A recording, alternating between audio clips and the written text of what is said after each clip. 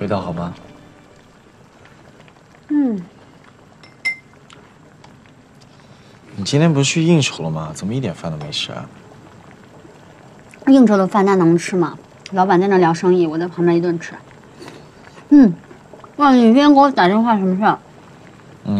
王杰森还在你们律所吗？咱俩明天走。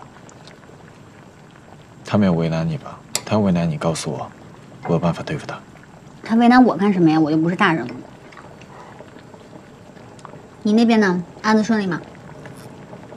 我挺好的呀。听李代说你碰到熟人了。你没说吧？你没忘记我是怎么和你说的吧？这个时候打死都不能承认。这个女人的占有欲太可怕了，你知道吗？啊，你这个时候千万不能松口啊！特别是关于这个前女友的这个问题啊，那都是送命题，你不能回答啊！过来人，你得相信我，啊，相信我。他要怎么了？他没怎么说，他就说你跟瑶瑶认识。对啊，我们认识。你们怎么认识的？我们从小是邻居，小学同学，初中同学。发小。就是同学啊。我见过他。你见过？在律所的电梯，挺漂亮的，挺高的，大概有这么高吧。哎，他小时候也漂亮吧？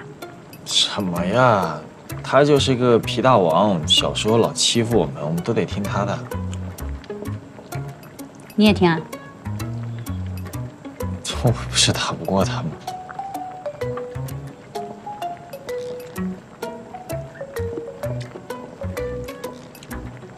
挺好，发小。是蔡亮跟你说的吧？让你什么都别跟我说。今天李代跟我说你从法院出来的时候，看到门口那么多人在堵着你们家瑶瑶，你脸色都白了。李代还替他挨了好几句骂呢，让我记得这个人情。什么我们家的，哪有这回事？李律师怎么能这么说话？我看他好好的呀。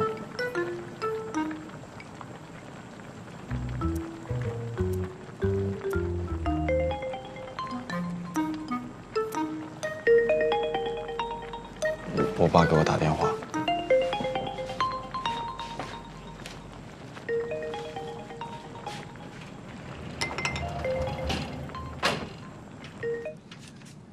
喂，爸。儿子，那个邱总在哪家医院呢？要不我明天抽空去看看他？他刚做完手术，等他恢复一下吧。啊，哎，儿子，你知道瑶瑶的事情了吗？我知道。你知道了？你是怎么知道的？我也是今天才跟你妈从一个老邻居嘴里才知道的。啊，那个小琴知道了吗？我也没跟他说呢。哎，儿子，我跟你说啊，这件事情啊，可不能掉以轻心。你知道，女人呐，对这种事情是最在意的。瞒是瞒不住的，但是也不能贸然的讲出来，你懂吗？所以说我告诉你，儿子，你去找他谈，好好聊，是吧？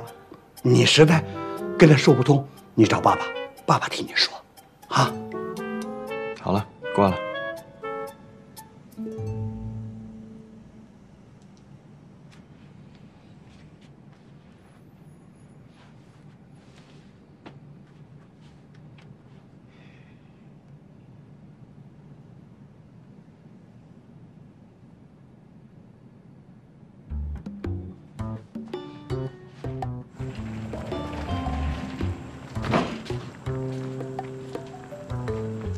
你吃饱了？饱了。哦，那个，哎，今天有斯诺克比赛，我们要不看一会儿比赛吧？刚好买了水果。我现在什么都不想干。你生气了？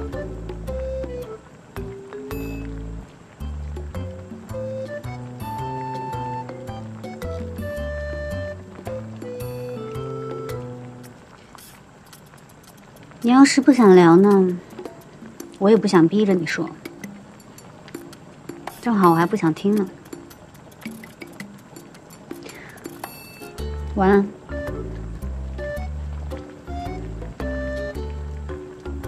晚安。